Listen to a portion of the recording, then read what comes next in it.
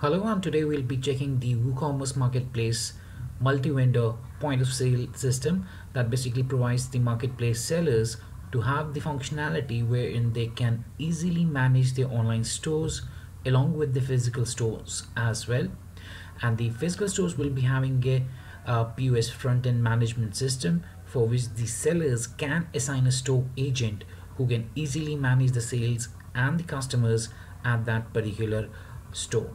So basically the WooCommerce marketplace multi-vendor point of sale system can work both on the online and the offline with the feature to synchronize all the sales and the customers data of the offline store with the online store whenever going online. And apart from that, the plugin also plays a vital role in increasing your day-to-day sales by having a management system to manage the online stores along with the physical stores as well. And this particular POS front end is built on the React to allow an effective user interface. Thus, the POS agents can get a user-friendly experience and thereby increases the performance of the point of sale by optimizing the speed itself. So basically this plugin is an add-on to the WooCommerce marketplace by Webkul.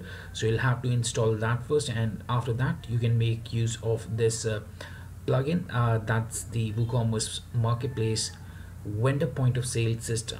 So the admin can also have his own point of sales or the physical outlets and can have his own POS terminal, and similarly the marketplace vendors for the WooCommerce platform based stores can also have their online store along with their POS or the physical outlets as well, for which they can manage the same on their hands.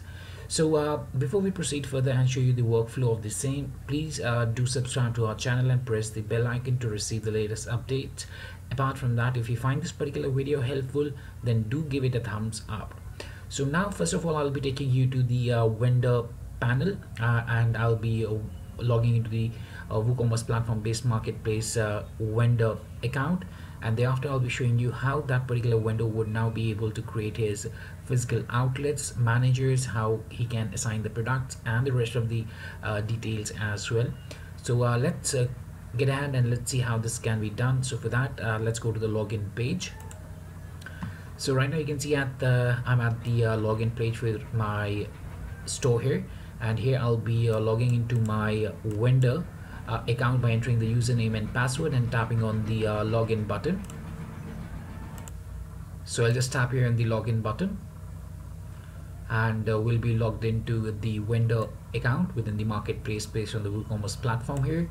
And you can see that we have the dashboard. Under that we have the marketplace account options, and here if I scroll down, then you can see that we have the options to create the POS outlets, the option to create the POS managers, products, check the POS orders, and we can also mass assign the POS with the product quantities there.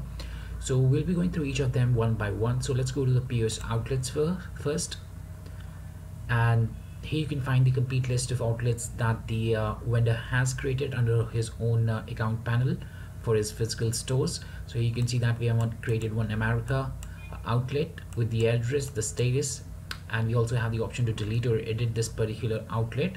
So if I tap here in the edit button on the actions column, you can see that we have the edit outlet for the POS user section, where we have the general and the manage products tab. Two tabs are here. Under the general, we have the complete details of the outlet, like the outlet name, its address, city, outlet state, the outlet postcode, and the country where the outlet is going to be there physically. From the drop down, we can choose that up. We can choose it to be enabled or disabled, and thereafter you can tap here in the update outlet button. Apart from that, if we go to the manage products, here you can see that the products that have been assigned to this particular outlet, and from here you can see that we have the enabled products along with the assigned stock for each. You can see the product names, the master stock, and the available stock for the point of sale there. So the stock for the POS is different and the master stock is different. So that was how we can edit the POS there. Now if I go to the section that's the POS outlets once again, so to create a new, you'll just tap here in the add new outlet button, and then you'll fill up the general details of the outlet. So for example, let's enter the test. I'll choose the address, I'll choose it as enabled, and let's tap here on the save outlet button. So you can see that the outlet has been created, and right now we only have the general section there. So now if I go back to the POS outlets, we can see that our new outlet has been created. Now we can edit it, and now we can see the manage product tab as well. So I'll just tap on that, and from here we can assign the products to this particular POS terminal as well, or the physical store as well. Manage product section. So we have the complete list of the products that this particular vendor is having, and the status for the products for this particular outlet, you can see it's disabled. So what we can do is we can choose the products that we want to assign to this particular one, and from the bulk actions we can choose enable and then tap here on the apply button, and that basically assigns the product to this particular outlet. That's the general one that we just created, the test one, this outlet. And now let's go to the POS managers. So under the POS managers, the vendor can find the complete list of POS managers that he has already created. He can edit or delete any one of them. He can also search the managers by their name. To add a new manager, you just need to tap here in the add new user button that you can see, and thereafter you'll be able to manage the POS user. So for that, you'll have to enter the username of the POS.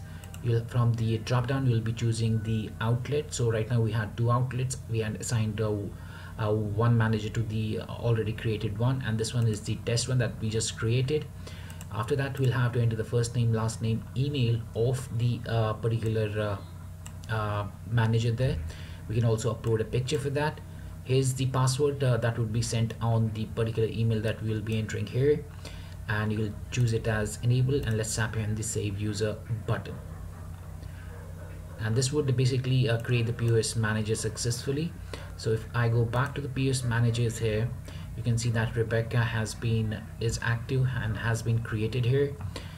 Now for example, that was about the POS managers. Now after the POS managers, we have the POS product. So let's tap on that, and this basically brings up the complete list of products that the vendor has under his own account panel that he has created within the marketplace itself under the products here. And from here, the marketplace vendor would be able to do bulk actions like generate the barcode by ID or the SKU for his products, and then that particular barcode would be set up for each of the products there. So for example, if I go ahead and if I choose these two products under the POS products, and if I choose it by SKU, I can tap here in the apply button, and the barcodes would be generated successfully for those products as well. So I'll just tap OK. The page would refresh. Now if I scroll down, you can see Woo Ninja and the Woo logo. For those we have created the what we say as the barcodes by SKU, and it also says that it's by SKU. Similarly for the barcode using the what we say as the barcode by ID, then the by ID would be written under the barcodes there. Apart from that, you can see the assigned stock for each of the products there. So that was about the POS products, how we can generate the barcodes for them. Now under the POS orders, here the vendor would be able to see the complete details of the orders that have been placed on the within the physical stores or using the point of sale system or the POS terminal. So for example, we have this America outlet. The customer name was there, the total quantity that got purchased, the status, total, and the date ended. So if I tap here on the order ID, we'll be able to see the details here. So you can see that we also have the option for the POS discount. If any POS discount was applied, that would also be then visible here. And here we have the product number and the customer details as well. So that was about the POS orders. Now let's come to the POS mask assigned section. Now here basically the vendor would be able to enter the quantity that he can assign to his POS products in bulk. So for example, if you have 100 stocks of product P1 in your WooCommerce store, and you have two outlets, for example O1 and O2, and you will be entering 20 products to assign stock in each outlet. So after the assigning, the master stock value would be 140 of the product P1, and the POS stock value of the product P1 will be 20, and for the P1 the the POS stock of product P1 will be 20, and the WooCommerce stock is 140 of the product P1. So basically we'll have the master stock that would have the website stock for the product, and when we add a product from there, the same product, and we assign the outlet quantity of product for that, then that particular stock quantity adds to the actual master stock as well. So if the master stock was 100 and the product P1 stock was set as 50, then the complete visibility of that particular stock would be 150, 50 for the POS terminal and 100 for the website itself. So from here you can enter the quantity that you want to bulk assign to your POS product, and then tap here in the bulk assign button, and you can see that the batch process for that would start, and that would basically update your what we say as the quantity for your POS products there. Now let me take you to the POS terminal and let's place an order, then I'll show you how that particular order appears within the POS orders here for the particular vendor.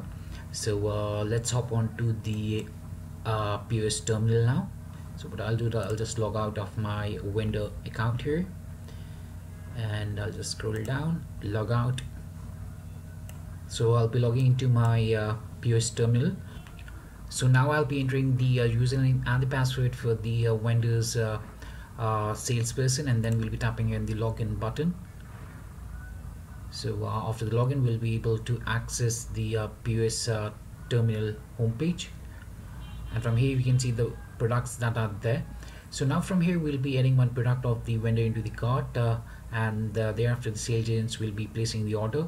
So after the order has been placed, I'll then take you to the vendor's account panel to show you that particular order being displayed under the POS orders section under the account panel of the vendor there.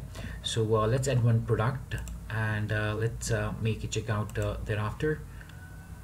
So here I'll be entering the amount tendered and confirm payment. The order has been placed. Let's tap here on the skip button.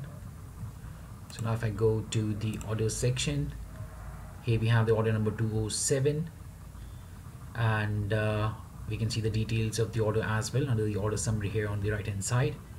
So now let me take you to the vendor's account, and let's see this particular order number 207 there as well. So I'll just log out of the POS terminal for the vendor's physical outlet. So the cashier would just, or the sales agent would log out. And now let me take you to the vendor's account panel. So here at the login page, so let me refresh the page once, and thereafter I'll be logging into the vendor account by entering the username and the password and tapping here on the login button. And after logging into the vendor panel, I'll just scroll down, and here we'll be going to the POS orders. So we had placed the order for the $3 there, £3.30 there. So if I tap here in the order number 207, here's the product that we placed the order for. If there's any POS discount, that would also be displayed here. So here's the customer details as well. So the same order that we just the same order that was just placed on the vendor's physical outlet POS terminal, the same is visible to the vendor under his account panel under the POS orders there. So this was the workflow of the plugin, and I hope it helped you out in understanding how the marketplace vendors for the WooCommerce platform based marketplace can basically create their own outlets, managers, how they can assign the products, and they can check their POS orders, and how they can mass assign the POS stock to their products as well. So now let me take you to the admin backend panel. We'll be having the same options for the admin as well, so I'll just show you them. And for a better understanding, you can check the user guide and the live demo that I've attached within the description section of this particular video. So for that, let me take you to the admin backend panel now. So I'll just log out of the vendor account here, and after login we'll be just logging into the admin's account. So I'll just log into the admin backend panel now, and after login I'll be on the dashboard for the backend. And here you can see the on the side panel, after the successful installation of this particular plugin, we have the marketplace point of sale option, and under that we have the users, outlets, products, orders, and the configuration. So let me show you the initial configuration for this particular plugin first. So from here, the admin can set up the general settings, customer settings, and the my assign option as well. Here the admin just needs to enter the API username, password, then he'll have to set up the POS heading for the login there, and the POS footer text first line, and the rest of the details as well, as you can see. Then the admin will be choosing the inventory type as the master stock inventory or the centralized stock inventory as required there. And the admin can also enable the unit price feature, and the mails at the POS end, type of the orders at the POS end, whether you want to have that online or offline orders, the quantity for low stock warning there, the invoice logo, so you can upload an invoice logo as well, and then the web app settings for the same. So here we'll be setting up the name, shortcut name, the theme color, the media icons, as you can see, and lastly you can tap here on the save general button. So under the users, the vendor can create the users as the vendor was doing the same. So to add a new user, just tap here in the add new user, and then you'll have to choose the POS username or the sales agent's name. From the drop down, you'll choose the outlet of the admin, and the rest of the things are similar to the vendors there. Same goes for the outlets. And here under the outlets, the admin can add new outlets by tapping here in the add new button, and then he can create the outlet by entering the name of the outlet, its address, the outlet city, state, outlet postcode, the country of the outlet, enable or disable the status, and then tap here on the save outlet, and the outlet would then be saved. And after the saving, the outlet would then be listed here under the outlet list. And apart from that, the admin can also tap here on the POS login button to log into the POS terminal to check how the things appear there. So I'll just cancel that out. So you can tap here on the POS login to access the POS terminal as well. Now coming to the products here, okay, I just need to log in once again. I was just logged out of that particular section there. So if I go back to the outlet and if I tap here on the POS login, so we'll see the terminal once again. So coming to the product section, from here the admin can find all of the what we say as the products there, and from here the admin can generate the barcode by the ID or the SKU for the products from here. And the admin can also select the outlets as well to check the particular products that have been assigned to that. So right now you can see the outlet Washington and the products that have been assigned to him, the price of each product, the total quantity, the status, and the barcodes of the product as well. And under the orders, the admin can find the complete list of orders that have been placed from his physical stores using the POS terminal, and those orders will then be visible to the admin here. And from here the admin can basically check his own outlet as well as of the seller's outlet. So if he chooses the seller's one, and if I tap here in the select outlet, we can see the orders for that particular outlet itself. So these are the outlet of the seller as well, the American outlet. And if I go to the outlets here, you can see that we have the Washington outlet here. So this is the admin's one, and the other one, the Washington was the other one was of the vendor there. That was the America outlet. So these are the outlets order for the vendors, and this one for the admin itself. And you can choose the outlet to display the particular outlet. And for example, if I choose America outlet and I tap here in the select outlet, you can see the orders for that particular outlet are being displayed that have been placed within that particular physical store's POS terminal. And so basically that was much about the WooCommerce multi-vendor marketplace POS system, wherein now, apart from the admin, the marketplace vendors can also add their POS outlets and can create their physical stores. Apart from the online selling, they can also sell out their products from the POS terminals by creating their physical outlets. So if you still have any questions or queries regarding the plugin, then do get back to us at support@webkul.com. You can raise a ticket at webkul.uvdesk.com. You can also reach out to us at www.webkul.com/contact. And lastly, thanks for watching this particular video, and have a great day ahead.